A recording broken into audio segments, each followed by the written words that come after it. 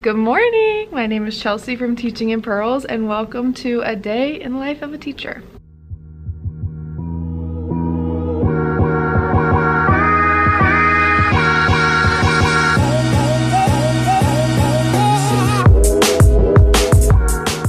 So I actually have a very cute tank top on right now, like a dressy tank top, but as soon as I walked in the building I was freezing to death, so I threw this sweatshirt on and I was just keeping this here. Basically what I do is I bring like a sweatshirt for the week. So I'm not wearing the same one every time, but I'm wearing one consistently the whole week, except this is the first day I'm wearing this, so I guess it'll be my sweatshirt of the week next week too, just in case I get too cold. But today is Friday, don't worry. I've got my coffee and I'm excited because in 12 minutes we are going to have a practice Google Meet. So every single grade level is getting onto Google Meet with their students. It's optional for students, but we told them when they were picking up their stuff this week that it was happening. It's an opportunity for the kids to hop on and say hi to their teachers, but really what it is an opportunity for us to test if our school bandwidth can handle all of us being on Google Meet at one time, hosting different classes, because that's the platform we're using for digital learning, which starts on Monday. And so if it crashes, I don't know what we do, but I guess we at least know that it is going to be an issue and we can address it. So I'm going to hop on the kindergarten class that I'll be working with this quinmester, and until then I'm going to work on my emails, Schoology, all that good housekeeping stuff. Today there is still material pickup. My last vlog was all about, I like barely vlogged because I was doing material pickup all week, and there is time for them to come pick up. So I don't know if I'm going to go outside and help with that. I honestly feel really good about next week. I was just talking to our teacher about this. I'm like, I have not like planned what I'm gonna do for the big kids. I know what I'm doing for the little kids because I'm doing a lot of singing, books, things like that. But for the big kids who can actually do activities, like I have not planned what I want to do with them, and I'm just not in the headspace to do it. But I'm not freaked out about it. I'm very calm about it. I feel good. I don't know, I shouldn't because it's not planned, but I'm not stressed about it. It is what it is. It's very strange to be teaching 100% online, that's for sure. But after seeing the kids in person this week, I'm like so much less stressed. I'm like, oh my God, I know you guys, like you can bear with me, like we'll figure this out together. So Monday morning, I have the whole morning free until I teach, I think second grade, which is around like 10. So I have a couple hours in the morning. I think I'll definitely work on some planning then, but I also have Monday night, I have this weekend, maybe something will come to me. I just am not in the space to plan for my big kids right now because I haven't even practiced, you know, like I haven't even had a trial of getting onto a Google Meet with students by myself, things like that. Like, I don't know. So we're just gonna take it one day at a time next week. I have my stuff planned for Monday, and then my stuff will be ready for Tuesday by the time Tuesday comes. And I'm not worried about it for some reason. That's very out of character for me. I usually would be very stressed, but I think subconsciously I'm so overwhelmed that consciously I'm like, you know what? It is what it is, because this is my coping mechanism, I think. But seriously, I'm not worried about it. I know these kids. It's gonna be cool. We're gonna catch up the first day. We're gonna go through Schoology and how they access their stuff, and it's gonna be fine.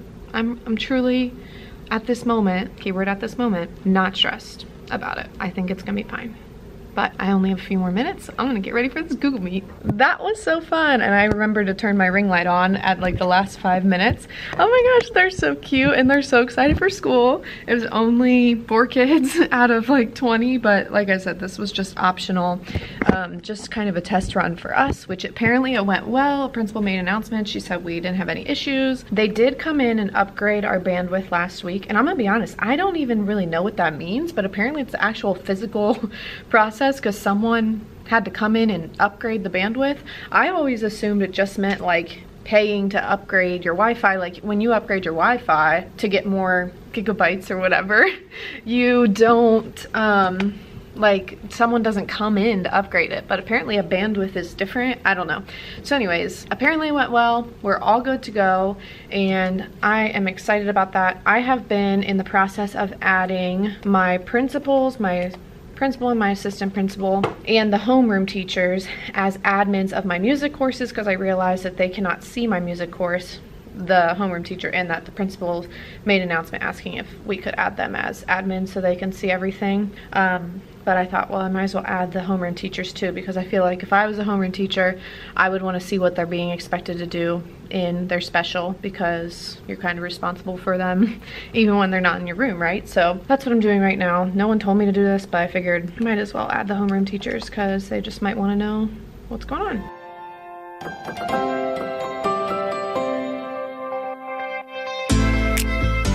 Okay, I think I just completely solidified my plan for K and 1. I don't want to say K to 2 because I feel like I can fit in a little bit more with 2nd grade. But for K and 1 on Monday, I'm going to start with vocal exploration. So I have a bunch of finger puppets and I'm gonna pick one that I like the best. But I have like 15 finger puppets, maybe 20. And we're gonna start with vocal exploration. Like very first, as they're logging on, something, ooh, ooh, just following the puppet with your voice. I don't know why I can't talk today, but bear with me. After we're done with vocal exploration, I'm gonna take attendance, which is gonna take probably a minute or two. And when I take attendance, I'm gonna ask them what they think we should name our puppet, because the puppet's not gonna have a name and we're gonna decide on it as a class. After that, I'm gonna teach them our chant, H-E-L-L-O, H-E-L-L-O. This is how we say hello. This is how we say hello. Move your feet to the beat, move your feet to the beat. Can you feel my heartbeat? Can you feel my heartbeat? H-E-L-L-O, H-E-L-L-O. This is how we say hello. This is how we say hello. H-E-L-L-O, H-E-L-L-O. This is how we say hello. H-E-L-L-O, H-E-L-L-O. This is how we say hello. This is how we say hello. Okay, so you get the idea. I teach that to all my primary kids, and that's our main call and response that we do. I do it pretty much at the beginning of every single class. It's a good way to get them silent, and it helps them find their head voice, find their chest voice, find their whisper voice, find their silent in thinking in their head voice. And when we do our big holiday concert rehearsals, which we won't have this year, but hopefully next year we'll be back to kind of normal, all the kids know it. So I'll have a whole room of like 300 students, and all I have to say is H-E-L-L-O, H-E-L-L-O, and they know what to do. So that's really convenient to me. So I will still be teaching that to kindergarten, even though there's potential that I will never see my kindergartners in person this year. I mean, who knows what's gonna happen? Hopefully I do. But either way, I want them to know our stuff so that next year it's not like completely new. So I'm gonna teach them H-E-L-L-O, then I'm gonna teach them our other call and response. Crisscross applesauce, hands in your lap. We can do anything just like that. I say the first part, they say the second part. And then to make sure that they know our 2 chants, I'm going to switch back and forth. And what I'm gonna add into H-E-L-L-O is that when I say it, I'm gonna stand up. That's not always the case in the classroom. Sometimes we do it sitting and we just stomp our feet while we're sitting on the ground.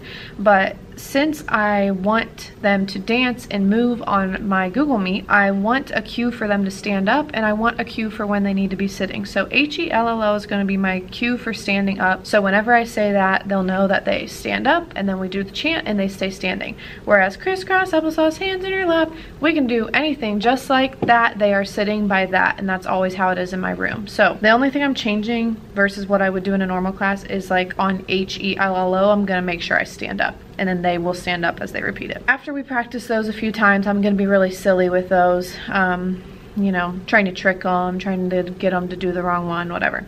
Then we're gonna do Pete the Cat rocking in my school shoes, but what I'm gonna do is I'm gonna start with echoing, I'm rocking in my school shoes, in my school shoes, I'm rocking in my school shoes, in my school shoes. And so when I'll tell them when we get to that part in the book, they need to sing it with me. Yay!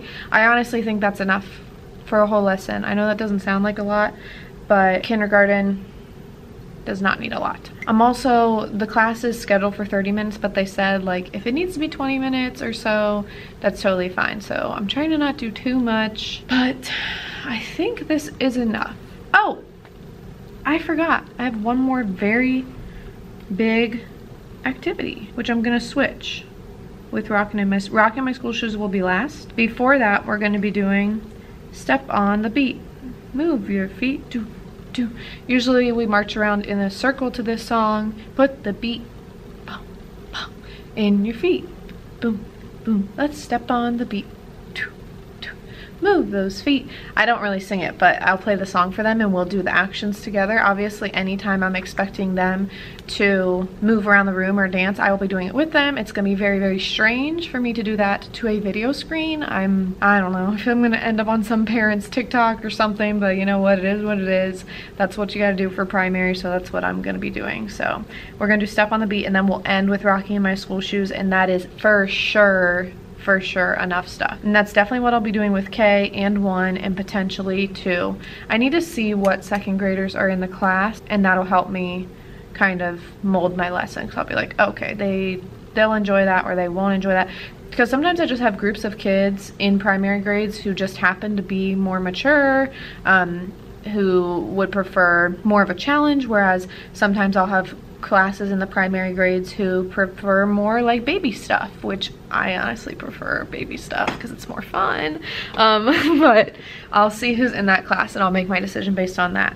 I still have not made a plan for 3rd grade or 5th grade. And right now, this is how I'm making my plan, you guys. I'm listing out activities and then changing it. So this is my 4th draft, but I think I'm good. This is my 4th and final draft for K and 1 and potentially 2. Time for lunch. I'm having a leftover chicken quesadilla, some pita chips, and some everything but the bagel dip and edible brownie batter. Yum! And this is a leftover sweet tea from McAllister's a couple days ago. I don't know if it's gonna taste any good, but we took the ice out of it so it wouldn't melt, so hopefully it tastes good. Hi! It is now 1 o'clock. I have been in my room pretty much this whole time, and it got cold again. Put my sweatshirt back on. I don't know if you guys have even seen my outfit yet today, so oh well. If you haven't, I guess I'll show you before I leave. Right now, I am planning out my week.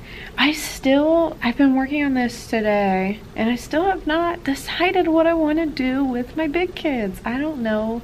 I think it's gonna take me teaching the little kids on Monday to decide what I'm gonna start the big kids with. Like, I have tons of ideas. I don't need suggestions or ideas. There's just a matter of not knowing where I want to start. So anyways, I'm planning out my week for next week, making sure I have all my meetings and stuff scheduled so that I know what's happening and I don't have to worry about it this weekend. Okay, so I think this is going to be my setup for primary. I'm going to have an iPad pulled up, signed into an account, because if I am sharing my screen here, which is my main place I'll be communicating, then I can't see the class. So if I'm sharing my screen and I want to see the class, I'll probably have this pulled up, but I will be sitting this way. Let me look up. It's gonna look like this. So just in front of my boom whackers, but I wanted to sit, I'm not gonna sit on the floor, but I wanted to sit like crisscross with my legs, which I guess you can't really see. Try to push it back a little bit more. Crisscross. Oh.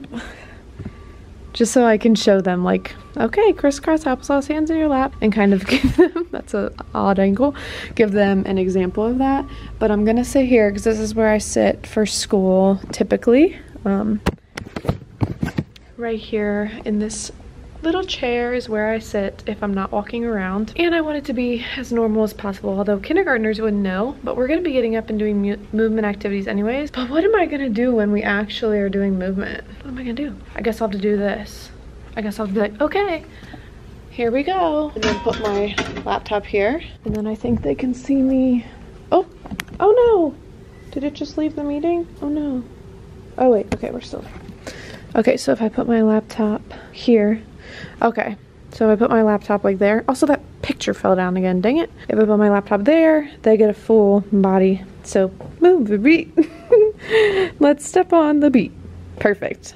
I am definitely gonna get made fun of by parents, but that's okay. It's okay, you guys, this is my life. Hi, welcome to it. Here's my cute outfit today. I actually really like it. So this is a really, really old tank that I've had. It's really nice material. I don't know what kind of material it is, but it's really nice. It has this cute little tie, and I have my Tiffany necklace on, my ripped jeans, and these sandals, which I think are so cute, and they're actually very comfortable. So Friday fit.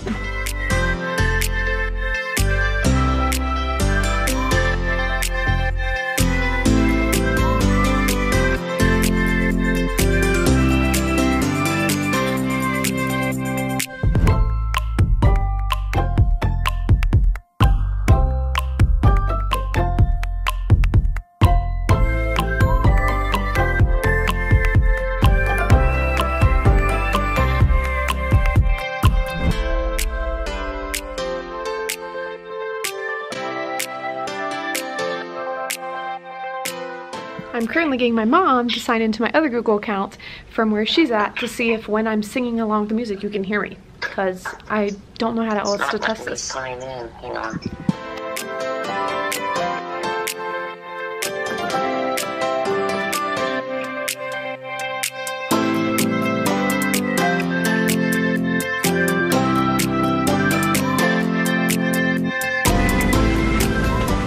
That did not help and was very much more frustrating. I'm very frustrated right now and I don't know how to check this or fix this. Okay, Brandon came to the day. Oh, and Gigi. Oh, she's barking. We're falling apart over here. He was able to help me and we came to the conclusion that it kept freezing whenever I was trying to sing along with the music playing away from the camera, but if I was right in the camera it was fine. I don't know, but I'm not crying anymore and I did almost start crying right before this, so that's good. Show them what? Yeah.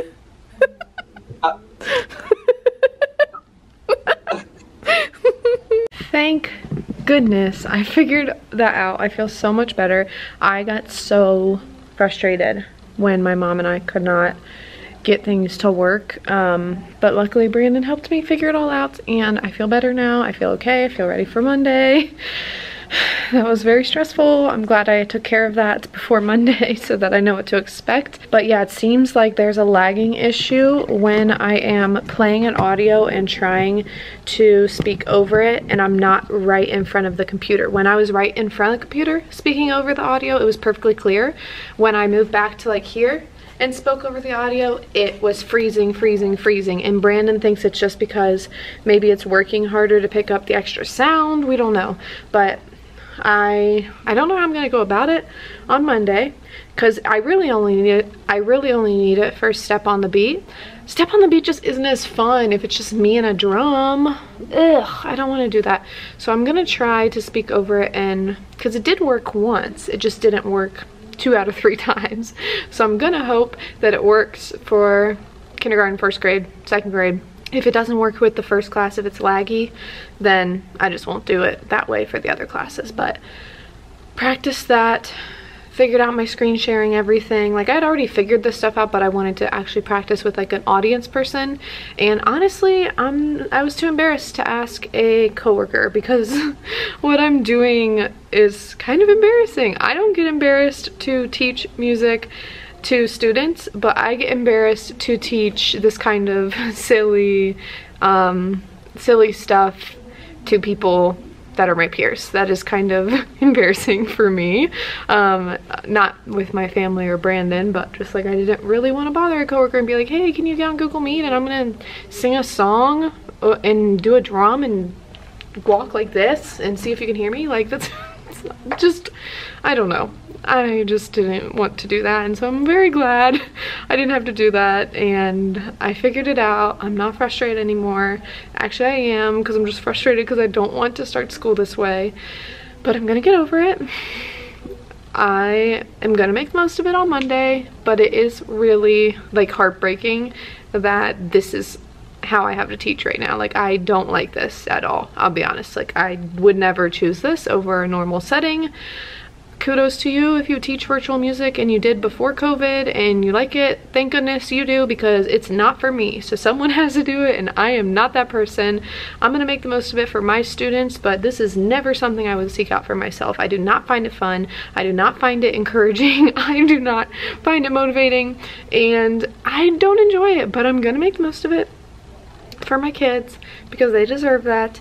And hopefully this won't last the whole year. If it does, obviously I'll do what I have to do. Hopefully I get to see them in person at the end of September, which is our supposed hybrid date would be September 28th. So hopefully by then numbers decline, it's safe to come back to school, and we can be in our masks together instead of me in my room by myself working with technology that is flaky and flawed and not equipped for everyone in the world teaching over it right now at the same time. Anyways, sorry to end the video whining, but if you're a teacher, you get it. If you're not a teacher, then save the negative comments, because you don't understand how frustrating this is for those of us who really love what we do and we don't get to do it in the right way, and it is really frustrating. I don't know why I'm like getting emotional about this. It's like not that big of a deal, but it's just annoying, especially because we're doing